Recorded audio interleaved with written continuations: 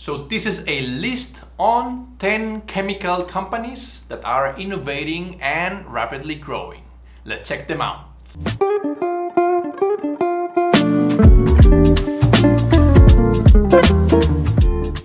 Hey, what is up guys? Welcome once again to the channel. It's always great to have you back, and if you are new and just stumble upon my channel, don't hesitate to subscribe. In this channel we talk about chemical and process engineering for both students and professionals, and this video is exactly on that. We're going to be talking about 10 chemical companies that are either using very innovative technologies or are creating very interesting products for the chemical industry, or maybe not directly for chemical industries but for other industries. I selected these companies based on several criteria. For instance, number one, it must be directly related with chemical industries or chemical productions. Number two, chemical engineers must be working there or either working or founded the company. Number three, they must still be independent, because as I checked out many companies, they rapidly get funding and eventually sell to either BASF or Dow Chemical or other chemical companies that are huge and are willing to invest in very innovative companies. Number four, they must be relatively young. Number five, they must be very innovative or maybe creating their own technologies or research and development. Number six, they must be rapidly growing or expanding and creating more products. Number seven is that they must be varied. So I know that there's a lot of things in the biotech world or maybe nanotechnologies, but I don't want to focus on those specific alone. I want to add other fields or maybe other technologies that I think are interesting, or maybe that some students or maybe young engineers may not think about when we talk about these companies, and we're going to be checking them out as well. Okay guys, so let's get to the very first company, which is Group 14. This company is essentially a battery technology company. You know that electrical vehicles or already our phones, computers, laptops and all that require batteries, and it's very interesting to see chemical engineers working directly on this. Founded to enable the electrification of everything from tiny medical, consumer and commercial devices to every possible flavor and size of transportation. So that's already like giving you a hint that this is also towards EV.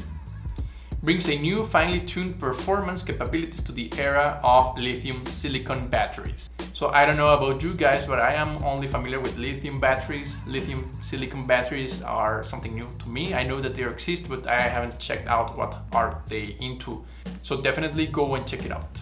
So they are using composite materials and industrial process. So as you can see, they have R&D in the material itself, and they also have industrial processes in the sense that they want to produce in mass scale to make them reliable answer to the cost. Remember, as you produce more materials, it is cheaper, bigger scale and better performance. Okay, so let's check out the technology. We have the highest performing battery material on the market, which sounds very promising. So essentially it's energy storage reimagined, it's amorphous and nano-sized silicon, which is 10 times more capable than graphite by mass. Well, sounds great. What do we have here? Some statistics, cycles. So something on batteries is this cycle concept, which I typically associate towards entropy, and it means that you have only a certain amount of cycles of recharging until the battery is either non-functional, non-efficient or non-working. So apparently this is great. I don't want to get that much into details. I just want to let you know guys that if you're into batteries, this is a great company. The second company I want to present you guys is Pure Cycle. That's the name of the company. Let's check out the website. And this is essentially a company that's in the business of recycling polypropylene. And if you're not familiar with polypropylene, it's essentially the polymer or plastic that is produced from propylene, which is the 3-carbon monomer. And you may encounter it very often in the caps of PET bottles. For instance, if you just got your favorite soda, the cap, when you open it, that plastic itself is polypropylene. So it's a little bit harder than PET, and you want that because you want a material that is a little bit stronger than PET itself. It has other applications, but essentially you can imagine polypropylene as being a plastic of either single use or many uses. Let's head here into the very first thing that you can see. Consumer use. So the consumer uses the plastic itself, then the consumer throws it away, either goes to a landfill or to the garbage or most likely to the ocean. That's the typical scenario. What they are projecting here is that they want to recycle it here. So what they do is send it to Pure Cycle, and I really like the name Pure, meaning that they are going back to like 100% purity. They recycle it here and send it as virgin material.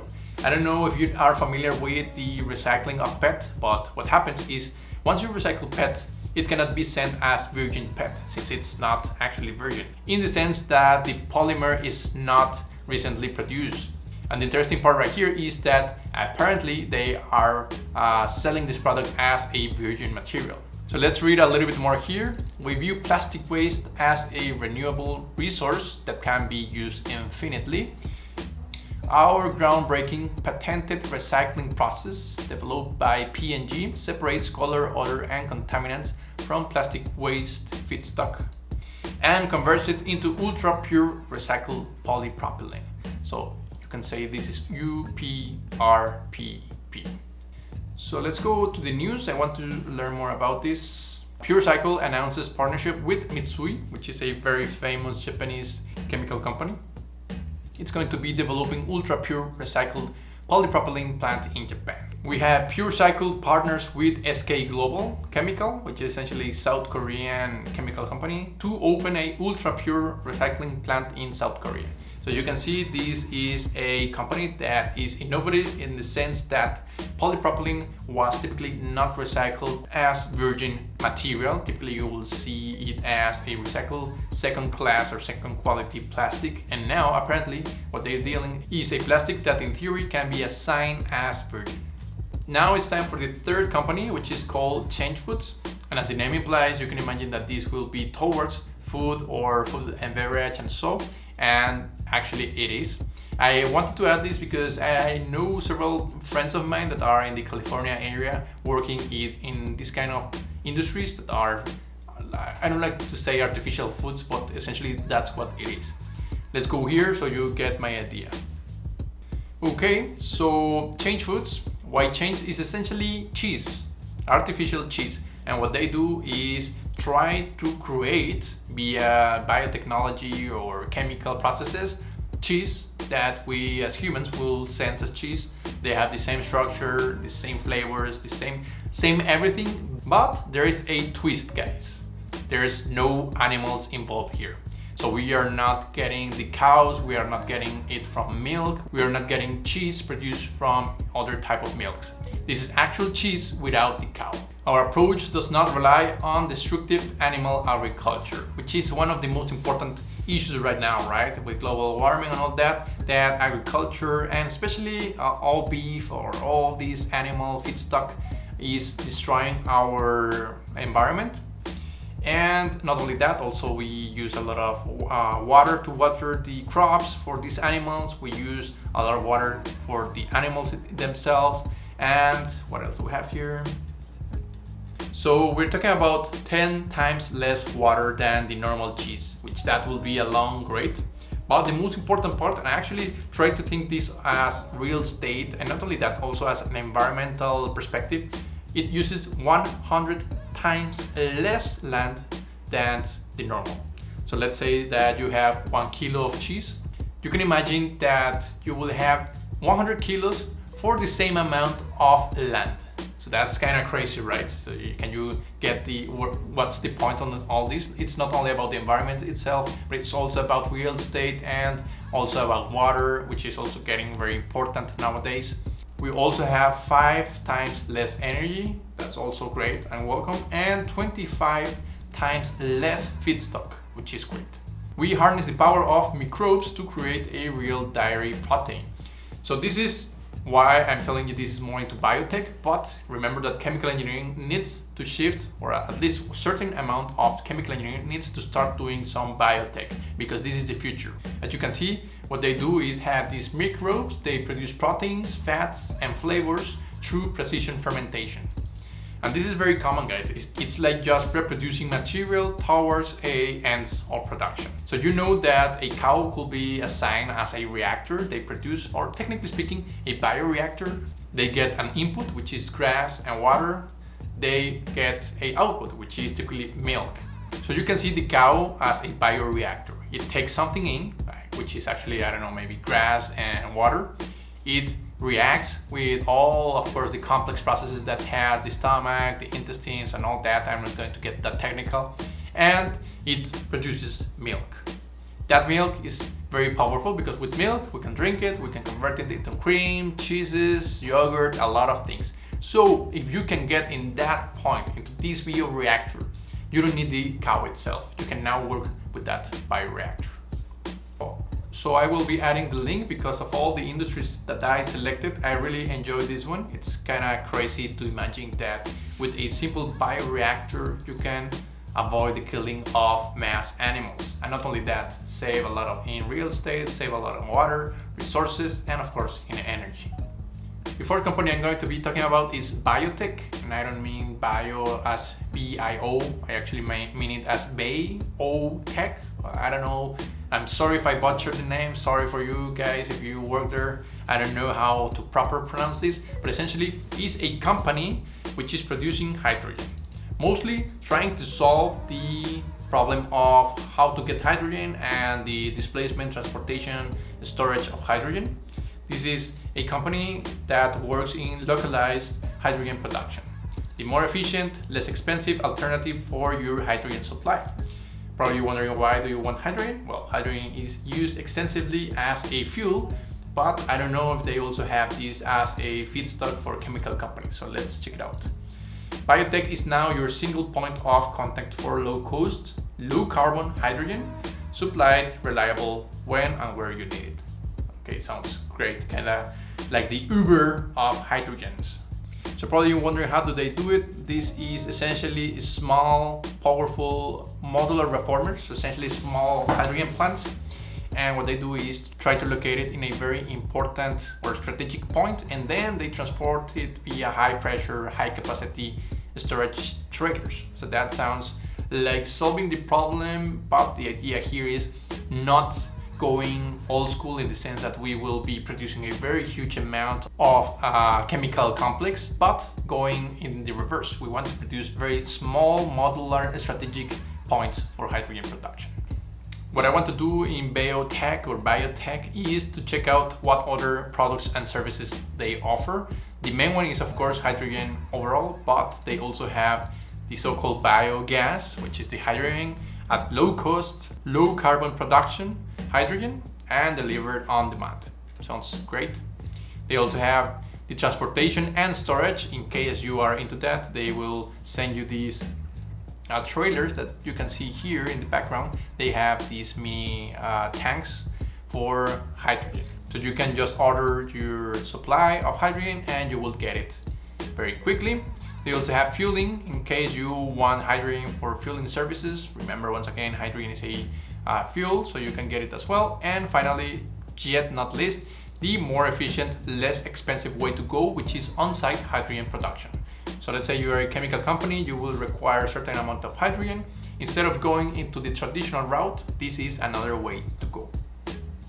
This is the next company I wanted to show you, and it is CMC Materials. It's all about electronic materials and materials for semiconductors and all that. So let's check it out.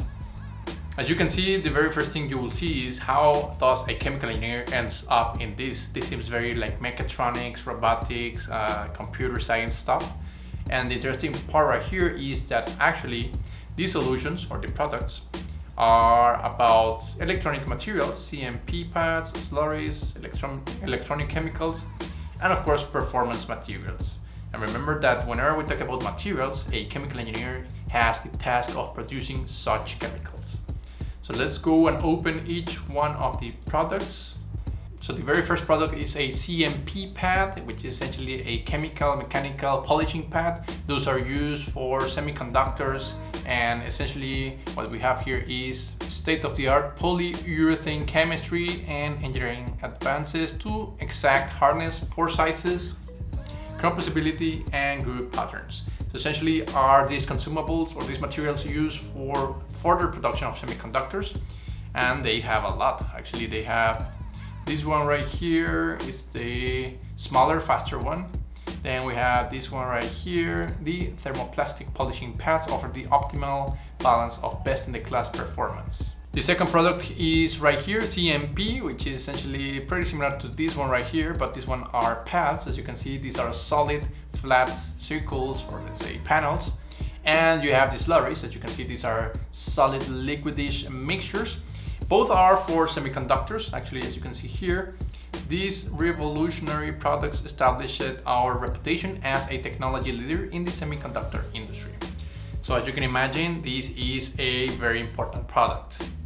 And then we have electronic chemicals. It sounds very interesting. Actually, I'm into this because these are chemicals that are used in these type of industries, the semiconductor industry and all that. These chemicals are going to be used typically in semiconductor manufacturing, photomask, hard drive production, flat panel display, and photovoltaic, which is essentially solar panels. The products are all here. You have acids, bases, and solvents. And I know that this may sound more into the chemical side, but the interesting part right here is that these chemicals are towards these type of markets or these type of industries that require, let's say, a higher degree of specialization. And then we have materials technologies, which are essentially more into the semiconductor industry.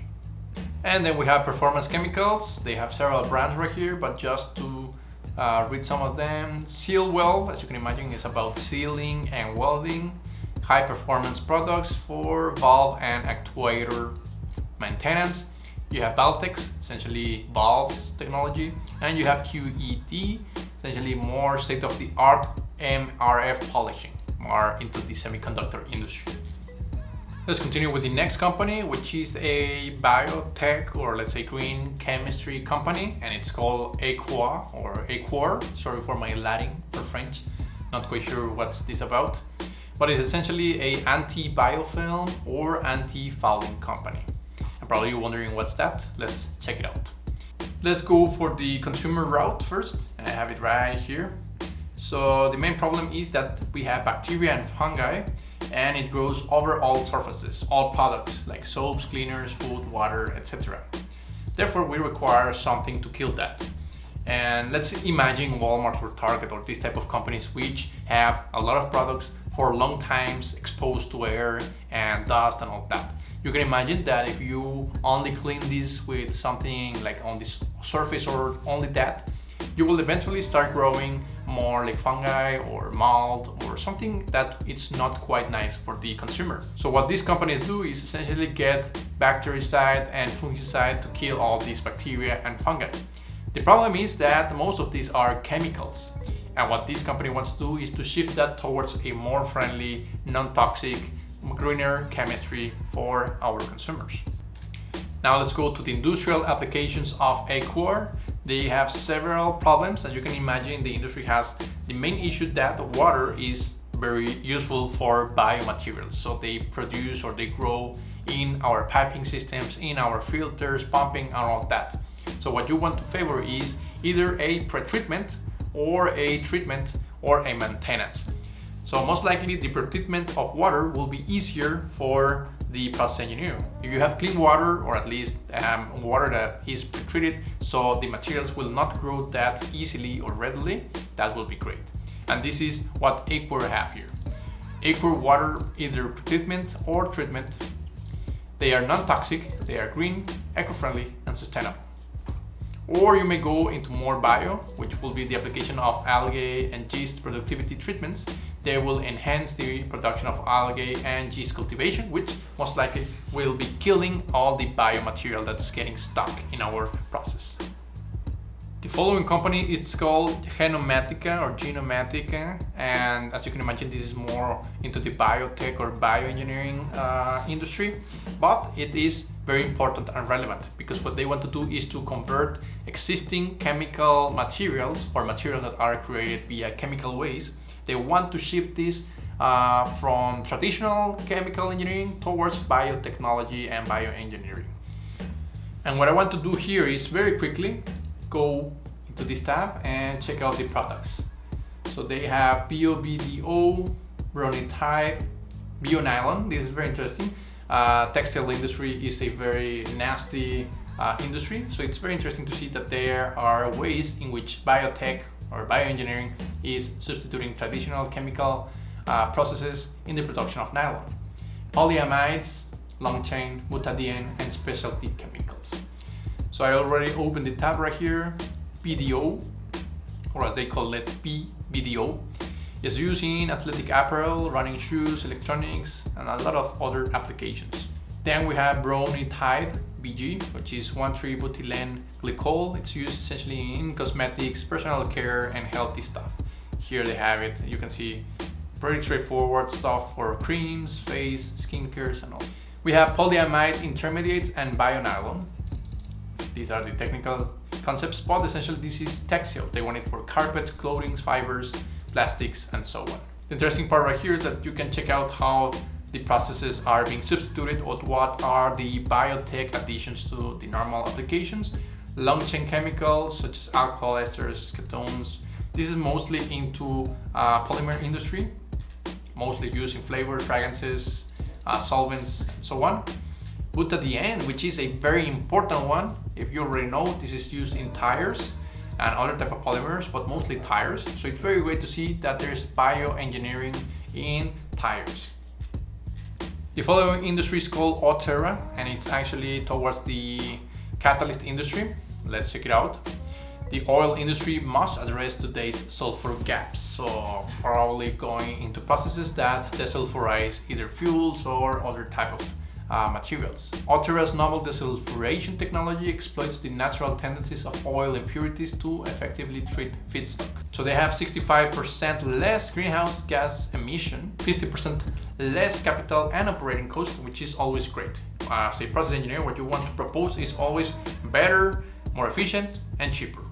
And apparently, let me go, they have 3 technologies. Let me open these 3. The very first one, flex desulfurization, traditional hydroprocessing versus Otera's flex desulfurization. I'm not going to read the traditional one. Essentially, you add hydrogen to remove hydrogen sulfide in the applications of temperatures and pressures. Otera's, let's see what's up with this. They add oxygen to remove sulfur and other impurities in the oil by catalyzation and oxidizing reactions at room temperature. So that's great. Room temperature, lower temperatures, always great to operate this way. This process significantly reduces capital and operating costs. Flex ULS, which is essentially a sulfur polishing. Reduce sulfur and nitrogen content in distillates and crude to ultra low levels without hydrogen. This is very important, guys. If you want to remove sulfur, what typically people do is add hydrogen. So you add temperature, pressure conditions as well as hydrogen, and what happens is that the sulfur bonds break within the fuel and they bond to the hydrogen. So you form hydrogen sulfide, which later on is going to be recovered and treated. But it's very awesome to see that they are not using hydrogen, which is the main feedstock for hydrotreating fuels. So I'm very curious on seeing how do they do it. It's a novel adsorption-based process, so this is great. So the previous one was technically just a reacting, or let's say a very high exothermic process in which you have the breaking of these chains and formation of hydrogen sulfide. So this is a straightforward reactor. But here we have a adsorption process, which sounds great. So you have, okay, this diagram should be helpful. We have our high sulfur storage, you use distillation, you get out the gasoline, but you are left with the diesel, which is heavier one, high sulfur diesel. And okay, so this is the unit that they are proposing, the solvent recycling, and this must be adsorption. So you treat it, you get away via the sulfur byproduct removal, and then you go back here with the clean ultra low sulfur diesel. 60% nitrogen reduction depending on the feed, okay, and up to 70% reduction in GHG emissions, which is essentially CO2 and hydrogen sulfide, or SO2. Yeah, SO2, SO3. Wow, that sounds interesting. Definitely worth checking out the industry of catalysts. The following company, it's called Carbon Free, and as you can imagine, it's all about the CO2 emissions and how to capture them, or how to get those and avoid them going to the atmosphere. And here is the main question: how do we address the CO2 emissions from industrial plants while we achieve the road to net zero by 20? And what I'm going to be checking out directly are the technologies. So they have several ones. And the first one will be SkyCycle, and it's a carbon-free technology. It provides CCUS, which is essentially carbon capture and utilization storage solution. Essentially, you get the CO2 and hide it or convert it into another material, solving the high cost of transportation and storage infrastructure. It has a ultra-low penalty technology, providing a carbon negative impact. And here's an example of the equipment. So this is the second application, Sky Mine, and this appears to be a mine in the sky. Not really, but it is essentially the first and largest industrial scale carbon mineralization facility. Essentially what they do is they get all the carbon dioxide, they transport it, and they convert it into a solid material that is useful. In this case, they have baking soda. 50,000 tons of CO2 per year is captured from cement flue gas, and it converts it into carbon negative baking soda. So this is a win-win. So the cement industry happy for avoiding all that CO2 emitted to the ambient or atmosphere, and you get the baking soda to sell in the markets. And the final company I wanted to show you is also a battery company, but not only a battery overall, but mostly into EV, electrical vehicles, batteries. So it's called Octillion. Let's check it out. So what we have here, let's check out the solutions. So they have passenger vehicles, typically called automobiles, the ones that you will be using, but more importantly, they have energy storage solutions for the grid. So when we talk about electrical vehicle batteries, we're not talking about only the batteries themselves. We're talking about all the infrastructure, the charging points, and how they will be connected, and all the grid, all the network. So this is a very interesting engineering challenge for anyone that wants to get into that. Okay, so now we are in the products tabs, and what I want to check is essentially the models. And if you're into batteries, you will like this. I just want to show it to you guys how they can be presented. And now we are in Octillion technology tab. What I want to show you here very quickly is this one right here, the lithium-ion battery cells. And finally, state-of-the-art thermal management. Essentially what you want to do is have a chemical or mechanical engineer working in how the battery behaves under several thermal conditions. For instance, very cold ones or very hot ones. Actually, right here we have it. Our engineers conduct extensive theoretical modeling and real-world testing to ensure our design intent is manifest in every battery we ship. So that's great that they are also working in modeling, probably using some CAD software or so, in order to see whether or not the batteries are worth the design and production. So those were the companies I wanted to show you guys, and I know that there are many other chemical companies worth checking out. But for now, what I wanted to show you is all these companies that maybe, especially if you're a young engineer, do not imagine a chemical engineer working there. For instance, the nanotechnology ones, the battery ones, semiconductors, maybe you were familiar but not quite sure on what they were doing and if chemical engineers can work there. And what I really love from these companies is that we should not stick always to the traditional way of doing chemical stuff or chemical processes or products. I really hope that this video helped you to broaden your ideas and to see that this is not only about chemical processes or chemicals being produced in mass scale. Chemical engineers are working towards producing more chemicals, more materials, and more products that help our society. And these companies are for sure doing that. And before I go, please let us know, guys, what other companies you think are relevant, or maybe industries that you may want to hear from. Maybe you think that certain company or industry should have been mentioned. Let me know and we can prepare something for you. For now, that will be it on my behalf. I'll see you in the next video.